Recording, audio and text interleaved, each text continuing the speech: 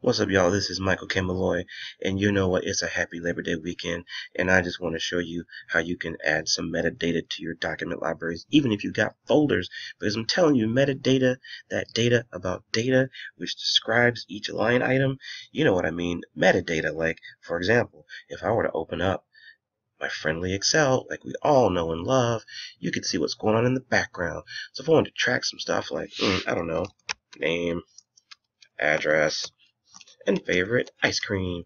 If it was my daughter, she'd say pink daddy. How about strawberry? Here we go. So name, I don't know, Mike, address, here, favorite ice cream, pink. So you see each line item is just like a document, and these columns are your metadata and your choices inside. So I'm going to go ahead and get rid of that. Bye-bye. Don't save. So it's going to help life make it easy for your users. So what you're going to do is you're going to go to your Files tab, Library tab, and you're going to click on Create Column. Very simple enough, right? From here, let's just figure out what we're going to call that. Let's just say Department. We'll make it like business-like. Yeah, Department. We're going to make a choice. And we're going to put a description. You know, this is some instructions for your people to help them fill this out. Please enter the department. If you skip this, it will not end well. Just saying, okay? Required contains information. Now, we don't care about that. Let's enter some choices. Let's say, public affairs, good old HR, and last but not least, IT. You know what? Forget that. We're putting IT first. What? No. Okay. And if you've got less than five or less rather, like go radio buttons. More than 5, drop downs. Just a suggestion. Default value IT because IT rocks. We'll click OK. And now we have a department column.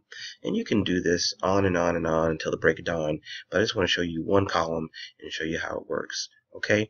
So now, even though we have folders, I'm going to make this view show without folders. How? How? I'm going to show you how. I'm going to click ... modify this view. Oh yeah, that's right. I'm going to go on down. I'm going to click on my folders button, and I'm going to say show all items without folders. See?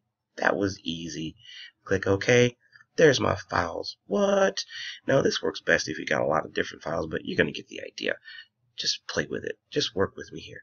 So now, it's empty. Oh man. Mike, this isn't going to work. Yes, it is.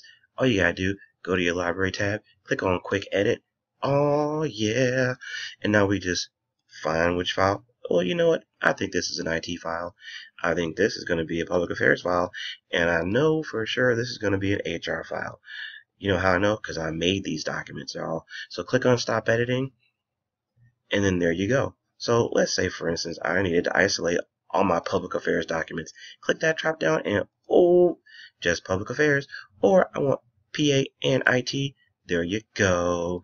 And let's say I wanted to clear this out. Okay, we can clear it out.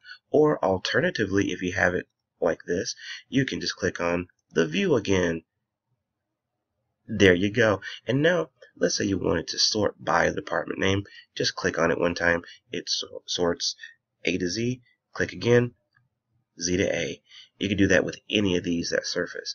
So this is how you can use metadata to your advantage. Please use it, even if you do upload folders, because as you can see, you can strip the folders away.